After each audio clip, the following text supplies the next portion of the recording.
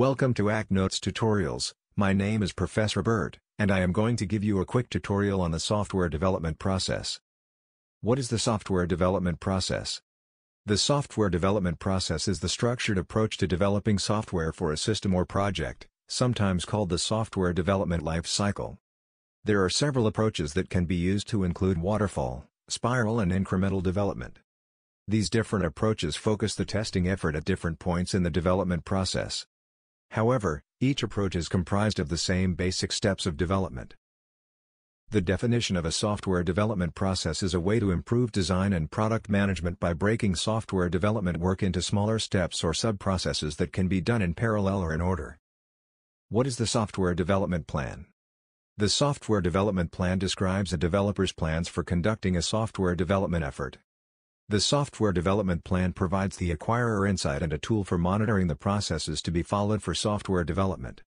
It also details methods to be used in the approach to be followed for each activity, organization, and resource. There are 4 basic steps associated with the software development process. These steps are: Step 1, Planning. Step 2, Implementing. Step 3, Testing. And finally, Step 4, Deployment and Maintenance. I will go over each step in more detail next. The first step I will discuss is, step number 1, Planning. Step 1 is an important task in creating a software program is requirements analysis. Customers typically have an abstract idea of what they want as an end result, but not what software should do.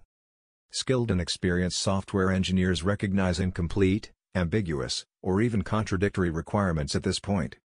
Frequently demonstrating live code may help reduce the risk that the requirements are incorrect. Once the general requirements are gathered from the client, an analysis of the scope of the development should be determined and clearly stated. This is often called a statement of objectives. The next step is implementation. Implementation is the part of the process where software engineers actually program the code for the project. This can be the most time-consuming part of software development. It's vital that programmers adhere to a strong development process to ensure the correct software is developed. The third step is testing. Software testing is an integral and important phase of the software development process. This part of the process ensures that defects are recognized as soon as possible. It can also provide an objective, independent view of the software to allow users to appreciate and understand the risks of software deployment. Software testing can be stated as the process of validating and verifying that a software program or product meets the requirements that guided its design and development, works as expected, and can be implemented with the same characteristics. The fourth and final step is deployment and maintenance. Deployment starts after the code is appropriately tested, approved for release, and sold or distributed into a production environment. This may involve installation, customization, testing, and possibly an extended period of evaluation. Software training and support are important, as the software is only effective if used correctly.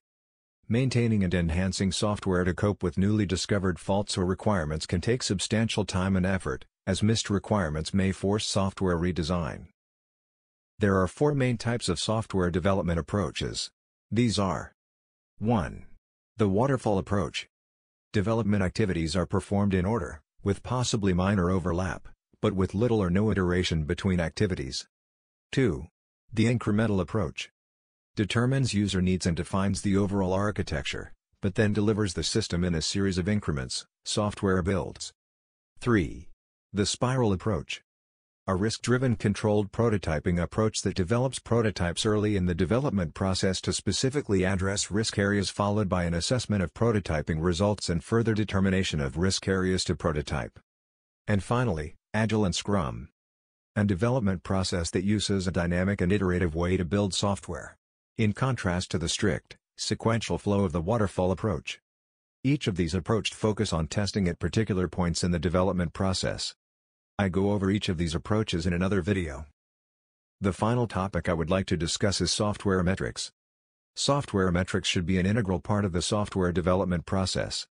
Program management offices should gain insight into proposed metrics during source selection, and developers should commit to the consistent use of those metrics, including collecting, analyzing, and reporting. Metrics chosen for use should be defined in the software development plan. Software metrics should: 1. Be integral to the developer's processes. 2. Clearly portray variances between planned and actual performance. 3. Provide early detection or prediction of situations that require management attention. And finally 4. Support the assessment of the impact of proposed changes on the program. Thank you for watching this tutorial on the software development process. For more information, please visit the webpage. Congratulations on finishing this tutorial and thanks for visiting ACT Notes.